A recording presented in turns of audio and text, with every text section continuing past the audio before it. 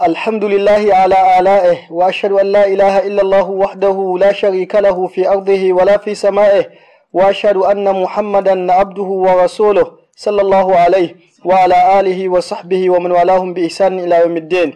أما بعد, my audience here with me and my viewers at home, Assalamu alaikum wa rahmatullahi wa barakatuh. Wa alaikum salam wa rahmatullahi wa barakatuh. Welcome to our program Ramadan Talk.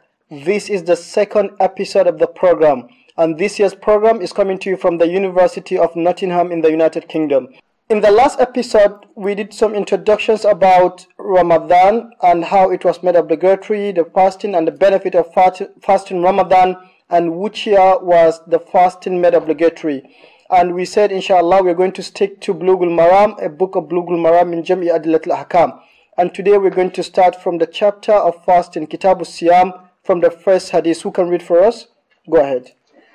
عن أبي هريرة رضي الله عنه قال قال رسول الله صلى الله عليه وسلم لا تقدموا رمضان بصوم يوم ولا يومين إلا رجل كان يصوم صوما فليصوم متفق عليه. The first hadith in this chapter, he said Kitab al-Siyam, the book of fasting. And this we said is in Bulughul Maram, written by Ibn Hajar al-Asqalani almost 800 years ago. He said, An Abi Hurairah radiyallahu ta'ala anhu qal. It's reported from Abu Hurairah. In Arabic, Abu Hurairah is called kunya. When you said the father of so-so, the mother of so-so, Arabs, they have a tradition that they feel shy to call the name of someone who is elderly. Then they give them kunya. They said the father of so-so, the mother of so-so. So Abu Hurairah is not a name, it's kunya. His name is what? Who can?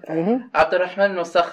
Abdurrahman bin Sakhr ad-Dawsi. And do you know why he's called Abu Hurairah? He was given this name by the Prophet, right? Why? Because Abu Hurairah used to have like a cat and clothes, and Rasul used to tell him Abu Hir, so Abu that's Hir. what he got his kunya from. Yeah, the Prophet used to call him Abu Hir, and he used to call him Abu Hurairah as well because he had a little cat with him all the time. His name is Abdurrahman bin Sakhr. He's the most frequent reporter of the hadith of the Prophet ﷺ. Among all companions, he's the one who reported most of the hadith radiyallahu anhu, because he said, the reason he said, because I have no farm and I have no business, and my friends from the migrants, from the Muhajirun, they are always busy with their businesses, and my friends from the Ansar, from the people of Medina, they are always busy with their farms. So I have no farm, I have no business, I have no shop, so I'm always with the Prophet ﷺ. And once the Prophet ﷺ prayed for him to have a good memory, and he had a good memory. Whatever he hears, he will memorize it. Sometimes when he narrates a hadith, somebody said, Abu Hurairah, you always narrate many hadiths. Why do you do that? He said, who can remember what Imam read in Salatul Subh 2 days ago? Can you remember what Imam read in Salatul You cannot remember. He said, but I know what he read in so days. If he attends a prayer, after 1 month, after 2 months, he will tell you what the Imam read in that prayer, because he has a retentive memory. Radiyallahu anhu. He reported that Qala Rasulullah sallallahu alayhi wa sallam. He said, the Prophet sallallahu alayhi wa sallam said, La taqaddamu Ramadana bi sawmi yawmin wala yawmain. Do not fast a day or 2 days before Ramadan. When Ramadan is starting on so date, don't start 2 days or 1 day fasting before that. You cannot just say that because Ramadan is on Monday, I will start fasting from Saturday, or I will start fasting from Sunday, because I'm just used to it. By the time the Monday comes, I'm used to it. The Prophet ﷺ said, do not do that.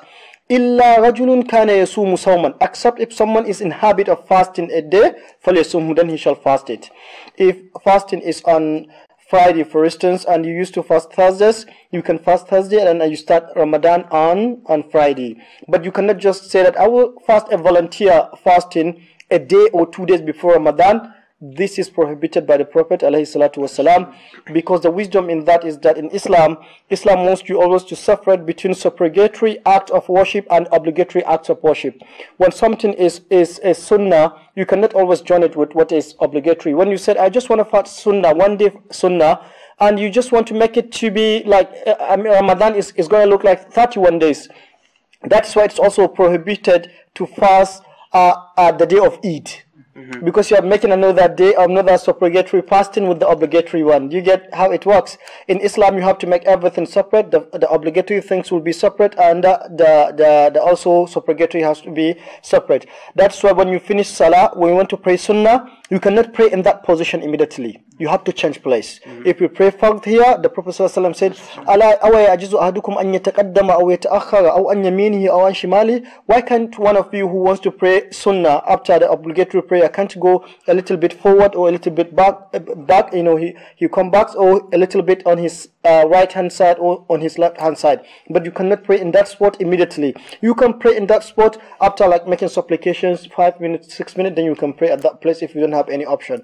But it's better to change the place. Also on fasting, it is prohibited to fast a day or 2 days before Ramadan, except if you are in habit already. I'm not fasting it just because it is Sunnah, I just want to do it, but I used to fast Mondays, I used to fast Thursdays, I used to fast a day and skip another day. Then if you are in habit of fasting, then you can do that. Muttafaqun alayhi. When he said Muttafaqun alayhi, is hadith reported by Bukhari and Muslim, and is the most authentic hadith. We have 7 levels of authentic hadith. Follow me. The first one is reported by Bukhari and Muslim. When hadith is reported by Bukhari and Muslim, it's called Muttafaqun alayhi. Muttafaqun alayhi. That's the first step. Then followed by what is reported by Bukhari. Then followed by what is reported by Muslim.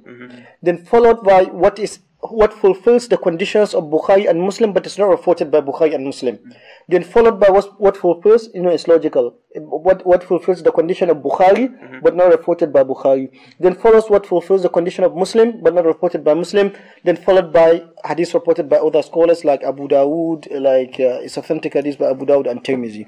So the first level of authentic hadith is the one reported by who? By Bukhari and Muslim. And it's called what? Muttafaqun alayhi. So this hadith is muttafaqun alayhi. There's no doubt on it. It's agreed upon that the Prophet ﷺ prohibited fasting a day or 2 days before Ramadan. Do you understand this? Okay, next hadith. وعن عمار بن ياسر رضي الله عنه قال: من صام اليوم الذي يشك فيه فقد عصى أبا القاسم صلى الله عليه وسلم. ذكره البخاري تعليقا ووصله الخمسة وصححه ابن خزيمة وابن حبان. The second hadith reads on Ammar bin Yasir radiyallahu anhu. This hadith is reported from Ammar bin Yasir. It's one of the early companions, one of the early believers. They accepted Islam in Mecca and they were tortured. The Prophet ﷺ used to fast by him being tortured, and his family. The Prophet ﷺ used to say, Sabran ala Yasir, inna maw'idakumul Jannah. Ala Yasir, persevere it. Allah promises you Jannah, and you're going to get to Jannah. It's your land. You are about this Jannah because you are maltreated because of Islam. And Ammar is one of the greatest companions. He reported from the Prophet ﷺ. He said, "Man sama al-yawm alladhi yushakku fihi." Whoever fasts the day that is in doubt, faqad asa Abul Qasim. He disobeyed the father of Qasim, is Prophet Muhammad ﷺ. We said kunya, right? Yes. Also, the kunya of the Prophet ﷺ is Abul Qasim. Abu Huraira is called Abu Huraira, but you know the name is what? The name of the Prophet is what? Is Muhammad ﷺ. But the kunya is what? Abul Qasim. I told you it's the tradition of Arab that they have kunya. So the Ammar bin Yasir reporting from that whoever fasts the day that is in doubt, he disobeyed the father of Qasim. So it's disobedience for the Prophet to fast a day of doubt. Whenever there is doubt, abstain until when there is a legal announcement from the authorities that this is Ramadan, then you fast Ramadan. Zakahul Bukhari ta'liq, and Bukhari reported it. Salahul Khamsa, and 5 also. The 5 Abu Dawood, Tirmidhi, Nasa'i, Ibn Majah, and Ahmad. وصححه ابن خزيمة وابن حبان. So the next hadith. وعن ابن عمر رضي الله عنهما قال سمعت رسول الله صلى الله عليه وسلم يقول إذا رأيتموه فصوموا وإذا رأيتموه فافطروا فإن غم عليكم فاقدروا له متفق عليه. The next hadith is from Ibn Umar. Ibn Umar, his name is Abdullah. He's one of the youngest of the companions of the Prophet ﷺ, and he's one of the most frequent reporters of the hadith as well. When the Prophet ﷺ died, he was about 20. But mashallah, he memorized a lot of hadiths from the Prophet ﷺ. May Allah be pleased with him. He said, Sami'tu Rasulullah ﷺ yaqulu. I had his kunya also is Abu Abdurrahman. Almost all the companions have a kunya. His kunya is Abu Abdurrahman. He said, Sami'tu Rasulullah ﷺ yaqulu. I had the Prophet ﷺ, the Messenger of Allah ﷺ, saying, إِذَا رَأَيْتُمُهُ فَصُومُوا. When you see the moon, fast. when you see it with your naked eyes. وَإِذَا رَأَيْتُمُوهُ فَأَفْطِرُوا. And when you see it, break the fasting. I mean, when you fast 29 days and you see the moon, break the fasting. فَإِن غُمَّ عَلَيْكُمْ فَاقْدِرُوا لَهُ. If the sky is cloudy, then make an estimation. Estimate the time, estimate it to be 30 days. Do you understand? Now, if we are in which month is before Ramadan? Sha'ban. If we are in Sha'ban and it is 29 days, the 29th of Sha'ban, we will start looking for the moon. When it is sighted, we will start fasting Ramadan. When it's not sighted, when the sky is cloudy, you will complete Sha'ban 30 days. Then you start fasting Ramadan. Also, when you fast the 29th of Ramadan, you will start looking at the moon, sighting of the moon. If the moon is sighted, then you will drop the fasting. And if the moon is not sighted, it's cloudy, then you complete Sha'ban 30 days. Do you understand? Wali Muslim muttafaqun alayhi is also reported by Bukhari and Muslim. Wali Muslimin. Wali Muslimin fa in ughmiya alaykum. فإن أغمي عليكم فاقدروا له 30 وللبخاري فأكملوا العدة 30 وله في حديث أبي هريرة فأكملوا عدة وله في حديث أبي هريرة رضي الله عنه فأكملوا عدة شعبان 30. In all these versions in Bukhari and Muslim, فإن أغمي عليكم فاقدروا له 30. When the sky is cloudy, make an estimation, make the month 30 days, then start fasting the next day. And in فأكملوا عدة 30, and complete the days to be 30 days. Now that's the ruling, basically, because the Muslims in the early days, they were not astronomers. They have no knowledge of astrology. They don't know. They don't know anything about sciences. So they used to sight for moon with naked eyes. When the moon is seen, then they will fast. When they couldn't see the moon, they know it's 30 days. Then they will just make the current moon 30 days. Then they will start fasting the next month. Do you understand this? This is where we're going to stop today. But I don't know. Let's just make a recap. We read 3 ahadith today, right? The first one is hadith of Abu Huraira. We said Abu Huraira is kunya. What is the name? Abdurrahman bin Sakhar, and he's the most frequent reporter of the hadith from the Prophet ﷺ. We said, right? He said there is a prohibition to fast a day or 2 days before Ramadan, right? Unless there's an exception. What is the exception? You're a frequent fast. Yeah, if you are in habit of fasting, then you can fast because you are fasting because it's Monday, not because you just want to fast a day before Ramadan. You are fasting because it's Thursday and you used to fast Thursdays, not because it's just a day before Ramadan. Then the second hadith is from Ammar bin Yasir radiallahu anhu. The Prophet ﷺ said, whoever fasts the day that is in doubt, he disobeyed the father of Qasim. Who is the father of Qasim? We said Prophet Muhammad sallallahu alaihi wasallam. So there's a prohibition of fasting a day that is in doubt, unless you are certain that this is Ramadan. Authorities have made announcement, then you can fast. Then the third hadith from Abdullah ibn Umar, that the Prophet sallallahu alaihi wasallam said, fast it when you see the moon, and also break the fast when you see the moon. If the sky is cloudy, you make an estimation to fast 30 days. Is that understood? Any question? What are the benefits of fasting Mondays and Thursdays throughout the year? Well, there are benefits because the Prophet ﷺ used to fast Mondays and Thursdays.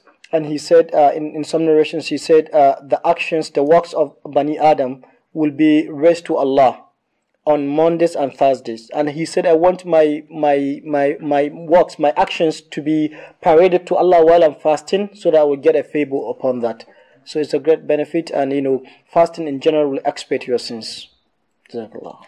Also, according to a hadith, so at the time of the companions, radiallahu anhum, they used to search for the moon for the fasting of Ramadan. Nowadays, we have scholars who see at the moon and scholars who count for a calendar. So, what is the most correct way to use? Inshallah, we're going to discuss it in the next episode. Inshallah. Till we meet in the next episode, I wish you happy fasting. May Allah accept our ibadah. Wassalamu alaikum wa rahmatullahi wa barakatuh. Wa alaikum assalam wa rahmatullahi.